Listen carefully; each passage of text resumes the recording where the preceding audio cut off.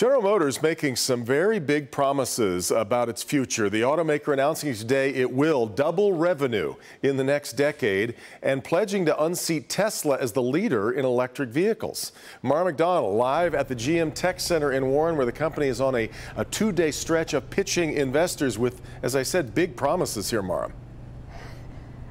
Devin, it was all batteries all the time today. New technology, new EVs, new commercial EVs, as General Motors tries to position itself as just as much a tech company as a car company. Let me show you. Investors love to hear about how you're going to make the money, and GM is making big promises.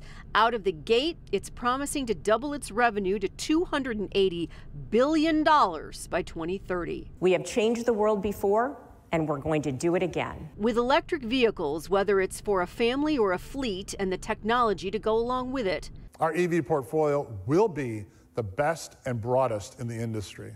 Including commercial EV startup BrightDrop. GM will soon announce a second assembly plant for battery electric trucks. The electric GMC Hummer will be produced in Detroit at Hamtramck. The goal is to surpass Tesla as the U.S. leader in EVs. GM understands that a convenient and robust charging experience is fundamental.